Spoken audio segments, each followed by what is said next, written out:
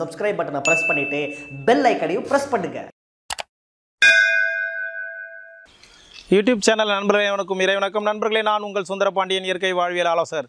நண்பர்களே, நாம் இன்றைக்கி பார்க்க போகிறது பாம்புகளா.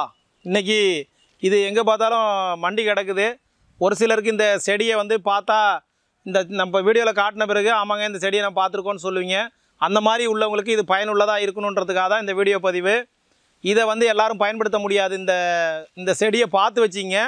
இந்த காய், இந்த செடி படத்தில் பாருங்கள், இதுக்கு பேர் பாம்புகளான்னு பேர். சமஸ்கிருதத்தில் சர்பகந்தான்னு இதுக்கு பேர். இதில் நீங்கள் பார்க்கக்கூடிய இந்த தாவரம் எல்லாருக்கும் ஆனது கிடையாது. இது மருந்து செய்யறதுக்கு நம்ம நேரடியாக நுகர்வோர் இதை பயன்படுத்த முடியாது. ஏன் அப்படின்னா இது மருத்துவர்கள் மட்டும்தான் இந்த செடியை பயன்படுத்த முடியும். இந்த பாம்புகளான்னு இதற்கு பேர் சர்பகந்தா. சமஸ்கிருதத்தில் சர்பகந்தான்னு பேர். இது கலாக்காய் மாதிரியே இருக்குது பாருங்கள். சிகப்பு கலரில் இருக்கும், கில்னா பால் வரும். சிகப்பு கலரில் இருக்குது பாருங்கள். இதுதான் இதனுடைய அடையாளம். கில்னா பால் வரும். இதோடைய வேர் மருத்துவ குணம் உடையதாக இருக்குது. ரத்த அழுத்த நோய் இருக்குது பாருங்கள், உயர் ரத்த அழுத்தம், ஹை பிபிக்கு இதுதான் மருந்து. இதோடைய வேரை பயன்படுத்துகிறாங்க. ஹோமியோவில் ராவல்ஃபியா சர்புலனேட்டா அப்படின்னு சொல்லுவாங்க அந்த மருந்தோடைய பேர். அதை தாய் திரவமாக பயன்படுத்துகிறாங்க ஹோமியோபதி மருத்துவர்கள்.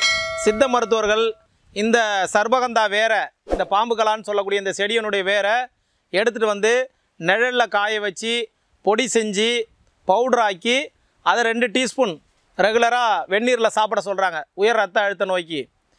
கேன்சர் நோயாளிகளுக்கு சித்த மருத்துவ ஆராய்ச்சி நிலையத்தில் இந்த மருந்துகள்லேருந்து ஆஸ்வம் தயாரிக்கிறார்கள். அரிஸ்டம் அந்த மாதிரி மருந்தை பிரிக்கிறது, ஆல்கலாய்டாலாக பிரித்து அதுலேருந்து புற்றுநோயாளிகளுக்கு இதில் மருந்து தயார் பண்ணுறாங்க. இது மூலிகை இனங்காணதற்கான ஒரு வீடியோ பதிவு இது. நன்றி நண்பர்களே.